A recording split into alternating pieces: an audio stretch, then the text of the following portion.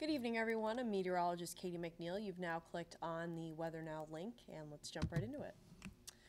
Taking a look right now outside in East Providence, kind of a foggy view here as heavier rain has started to move through the area in the past half an hour or so, but we're just going to be starting to see the heaviest of the rain in the next couple of hours here. We are in a weather alert due to advisories and watches that are in place associated with the system we're tracking overnight tonight. First one is a coastal flood advisory. Now, as we head towards the high tide at 8:30 in the morning, we could see some minor water inundation, which basically means the water levels with the gusty winds and heavy rain could basically spill over into coastal areas here, coastal property areas, and with that could be seeing some impassable roadways down towards the coast in areas on the coastline as we head towards the start of your day on Sunday. We also have a wind advisory. Could see some gusts as high as 50 to 55 miles an hour, especially down towards the coast and offshore as well.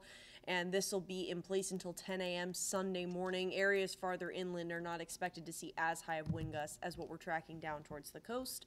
We also have a flood watch in place. The areas in green, the areas in red are the river flood warnings that we've been tracking here. Those have been in place for the past several days with all the rain that we've had this past week, and with the levels already above flood stage, the rain that we're seeing tonight certainly isn't going to help matters. So if you're living in or around these river areas, something to be mindful of, especially the problem spots we've seen low-lying areas around these rivers in the past, especially the Patuxent.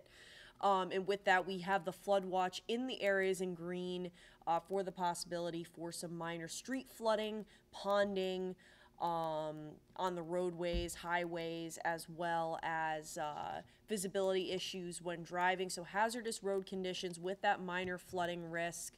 Poor drainage areas as well could be dealing with these issues as we head towards the start of your day on Sunday. The main time frame, though, as I mentioned, is going to be overnight tonight. So between midnight, say, and around 3, 4 in the morning, conditions will be at their worst. By around 5, 6 in the morning, conditions should start to improve.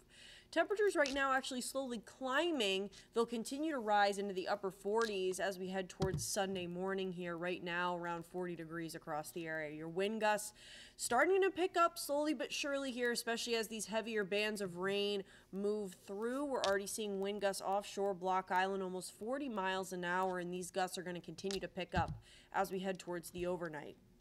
Your satellite and radar here, you can see these yellows, oranges, and reds now starting to head closer to our immediate area with the wind and the rain picking up, and these conditions will continue to deteriorate with the worst of the rain and wind going to be picking up around 11:30 midnight tonight and continuing until around 4 in the morning here. So let's take a look. So here's 1:30 in the morning. You're seeing some of these heavier bands of rain moving through already by around 6:30.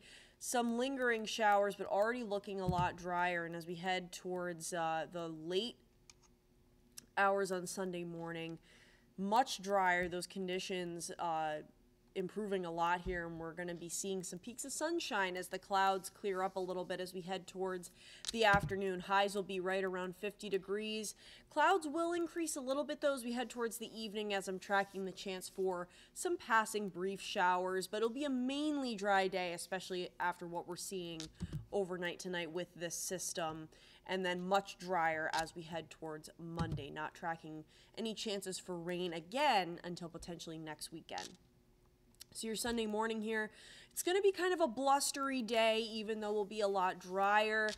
Clouds will linger on during the early hours in the morning, but then decreasing as we head towards around noontime or the afternoon here with some peaks of sunshine. It'll be breezy and mild with those highs right around 50 degrees. So overall, a mainly dry day, although we are tracking the chance for that later in the evening shower potentially. But it'll be sunny an hour later tomorrow as the time change happening overnight tonight. Make sure to spring forward, set those clocks an hour forward. So unfortunately, we'll be losing an hour of sleep, but by tomorrow evening, the sunset will, I believe, be around 6:45. So we'll be getting that extra hour of daylight here.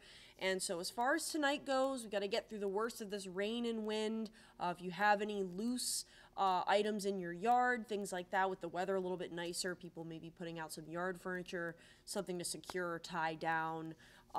Would do so at this time if you haven't already. And if you are heading out overnight tonight, visibility on the roadways as well as flooding issues are expected to be a risk as we head towards Sunday morning. And as always, you can get your full forecast anytime at WPRI.com.